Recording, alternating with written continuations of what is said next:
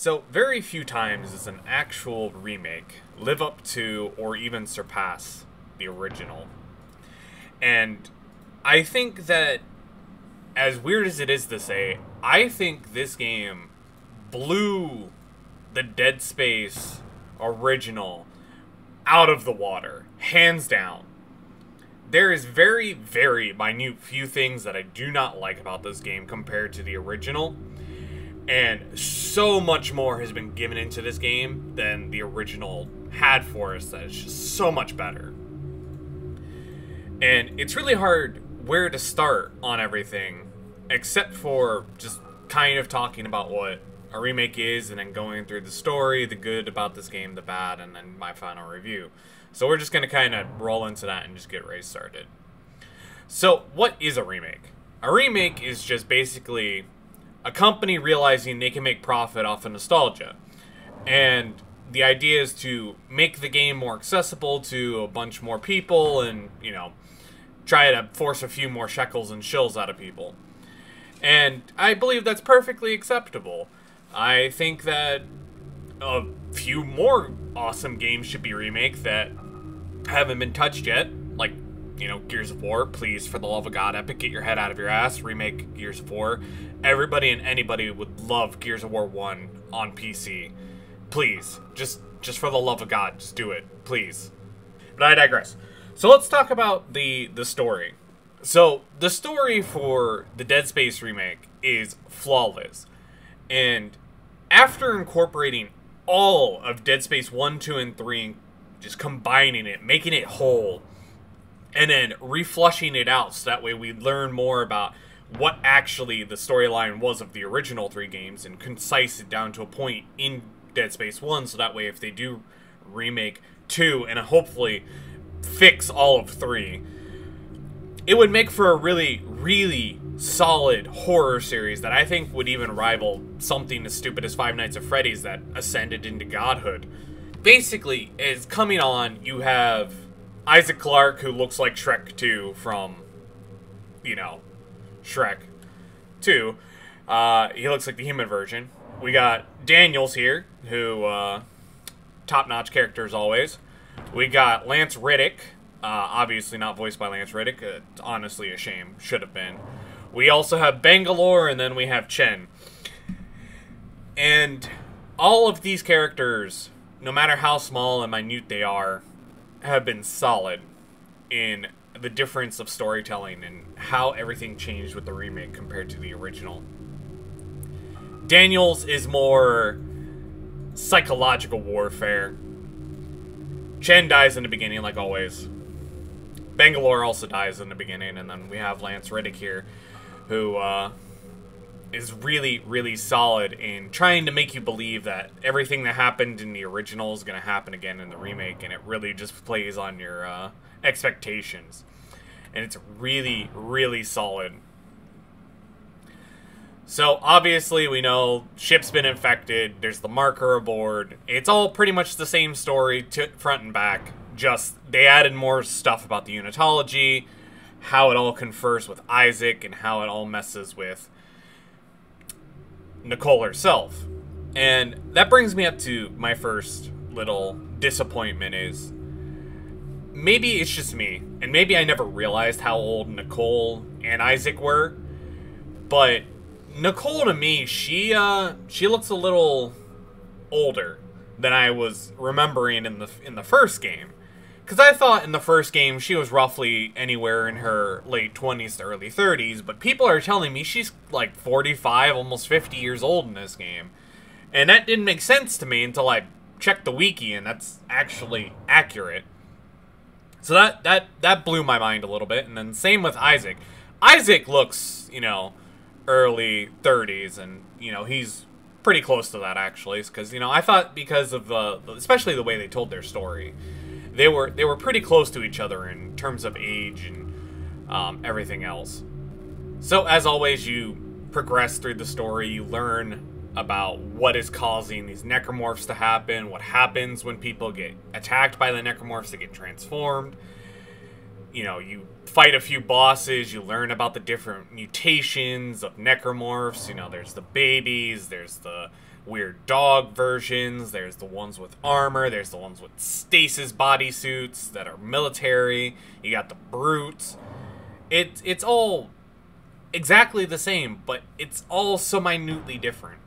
And some of the key different points that I'd like to talk about and how they've made the game significantly better was the asteroid sections, or just the outside airship gun sections in general. You had the, I want to say it was either Chapter 3 or Chapter 4 asteroids, and they changed it so that you just have to shoot 5 asteroids per gun, and then you're done with the section. It made it so much simpler, so much easier, and so much more enjoyable than anything else from the original could have done. And then the same with fighting the Leviathan when it gets stuck on the comms array. It's the exact same. It is just beautifully done and so much more enjoyable than the original version, with just sitting there and then shooting at it with a gun. It's so much more enjoyable. And then, of course, we have the final bit with the hive mind. If you play on a New Game Plus, like I am now, but you probably won't see much of it, they've introduced the Phantoms, and they've introduced an alternate ending, which explains the lead up to Dead Space 2, where Isaac, you know, spoiler alert, makes a marker on Earth and basically causes a next Armageddon. Or at least I think it's Earth. I can't remember where at he is. It might just be on a different planet that is akin to Earth, but it's not Earth itself. Because I think the third game actually takes place on Earth when Danik, the fuckhead, leader of Unitology, actually causes convergence on Earth before we decide to fuck off. Now, let's talk about the good. So, the good of this game is obviously the graphics. A lot of it's been upgraded, a lot of it looks super crisp, a lot of it looks super clean, and a lot of the animation has been redone, recaptured, remotioned, and it all looks really, really, really fucking good. There is no doubt that if it just looked even a smidge better, it could be on par with Callisto Protocol in terms of graphics, but be 10,000 years ahead of it in every other aspect of lore and storytelling and just the way everything plays out. We also just have the character interactions and just how everything is motioned, and just even like the minor bits of gun control and how everything plays out with the little rig noise sound effects and everything else. It's so good. It's so solid. So let's talk more about just how they've redesigned the map. So in the original, it was more linear. You kind of had a path, you went on the path, and that was that. In the remake, they've made it a little bit more open. They've made it feel like an actual ship that you can explore. They made it feel like you're actually an engineer doing something. You're not here just kind of sent here because, oh, I had to repair a ship, but now all of a sudden I'm a goddamn surgical engineer on how to dismember necromorphs. And it feels good, because I actually feel like I'm repairing stuff and not just murdering necromorphs. And that there's actual different access points and routes and everything else that I'm going to need while basically being aboard here. And that allows us, like, a few different things. So there's the security passes. You get 1, 2, and 3, and then eventually there's a master override. And the master override allows you to get some really nice bonus weapon upgrades, which I thought was a neat way of getting access to them rather than just buying all of them in the shop like you used to with schematics. It feels nice that there's just different little weapon bits spread out across the map, allowing us to just kind of traverse and go back and forth. And then it also allows them to kind of use the feeling of, oh, if I were to go back through this in the original, there wouldn't be enemies, I could just do whatever I wanted. But instead offers up the ability to throw more enemies at you, have them just laying on the ground thinking, oh yeah, I killed that one already, and then it comes back to life, or it just spouts out of a hole out of nowhere, and it really just kind of jumps you. Especially in New Game Plus, when there's Phantoms now, which are just basically stronger necromorphs that are the more akin black necromorphs that we remember, the stronger variants. And it really just fucks with you at points because you think, oh, you know, I'd gone through here, nothing really has changed yet, and then all of a sudden, like, 3 different necromorphs come and attack you, and it's really different. And then the last thing I want to talk about is, for the good stuff of the story, is just the 2 different endings. So, you have the canonical first ending, where Isaac gets jump-scared by Nicole, she just kind of freaks out, and then cuts to black, and it goes to the credits. Cool. But they've also decided to elaborate on it and further incorporate it when we proceed through with Dead Space 2, and they have these little markers. And because the ship's run by the unitologists, we get to see all these little markers. And we can pick them up, and then if we do a little marker, like, tribunal, we can actually get this secret ending, and then it shows that the markers have made Isaac completely crazy, and he's written and scrawled all the chaotic bullshit that you could see across the map, and it's been all confined inside of his spaceship, and then he's just sitting there talking with Nicole, and she's just like, I'm so glad you decided to make us whole, and he's like, yeah, I'm gonna build the marker for you, and then, you know, decide to fuck it up like that, which, you know, not really a big surprise to anybody. But it just felt so genuinely more impressive and good that everything kind of has its own place now of, right, this explains the lead up to Dead Space 2. I wanted to say Dark Souls 2, sorry, I'm in the middle of a Dark Souls campaign, doing all of them on my YouTube, so if, you know, you're also interested in that, check it out.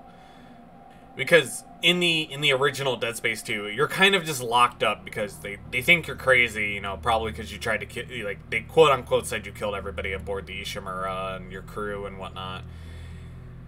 And it never made sense to me, like, how Isaac got labeled as crazy like that and then just kind of got thrown in and then somehow built a marker in the same time and he doesn't recall any of it. It just kind of didn't make sense to me, so I'm glad they're kind of retconning that and fixing it up a little bit to actually make him seem like he was actually crazy and that he did build this marker of his own volition and not because unitology professors and people actually wanted him to. So let's talk about the bad. And there's very, very little bad things in here. And most of these are just personal gripes. Or they're more gameplay issues that I'm sure will be flushed out eventually. The first one I want to talk about is the little tentacle guys on the wall. There's an issue with them that if you don't shoot their tentacles in a certain way, they retract inside the body. You can't shoot them. And they make you think they're dead, but then you walk close to them to try and grab an item and then it whips your thing off and kills you. I've lost an impossible run to that bug, and that kind of, you know, pissed me off. Another little issue that I have is mostly just with the 2 character deaths that we, you know, have. We have Johnston's and Daniel's deaths. Daniel's gets smushed and fucked up in the original, and she just gets whipped around until she's nothing but body parts in the original. And in here, she kind of just gets a light slap on the body and then just kind of tossed to the side. And I didn't hear her death noise go off, so I'm assuming she's still alive, but probably not for long, and I doubt she survives any other way. But if I see her in Dead Space 2 or 3, I'm gonna fucking be pissed. Alright? I wanted that bitch to be dismembered like she was, or even more gruesomely so, or even more comically so. Like, it could have slapped the tentacle down on her and then, like, it got stuck to it, and then, like, the tentacle just kind of wiped it off on the railing. Something like that would have been a lot better. And then, same for Johnston's death. I was kind of a little disappointed that his death was the, just pushing into the Singularity Core instead of, I don't know, just, getting murdered the way he did in the original. I thought the way he got murdered in the original was so much better and so much more, provoking than just, he's gonna sacrifice himself for our sake kind of thing. I didn't much care for that. And the last thing that I have, even just a little bit of frustration and complaint about is the enemy placement. Some of the enemy placement can be incredibly difficult or rough for no good reason. And I hate that they made that so wonky towards the end of the game. Especially when you're escorting the marker around. Sometimes, like, there's like 15, 20 necromorphs just all coming at you from different angles. And it's not that that's like such a bad thing, right? It's just that it's more or less really hectic and almost, I don't want to say impossible, but it's really, really hard to do on impossible mode, which is, you know, the way I beat it and how I have this suit. And I can't tell you how many times I've almost lost a run there, just trying to get through since the game's been released. So, in my personal opinion, I think the Dead Space remake, if you've never played Dead Space and you want to get into it, I think tossing out the $60 is the way to go. I don't think that you should try and save money by playing the original, because while the original is good and will always hold a special place in my heart, there's no way in my right mind would I ever recommend anybody to play the original over the remake. When they've nailed down so many of the key features and fixed so many of the issues that have made the game so much worse, like the asteroids and whatnot. And besides the few minor gripes that I have, including like a few FPS drops here and there, this game is fucking flawlessly good. And it's hard to say that about any game that's come out in the recent years that haven't been remakes, honestly. Like, except for, you know, the Resident Evil 3 remake, but, you know, nobody wants to acknowledge that piece of shit ever existed. So I would have to give this game a solid 9.3.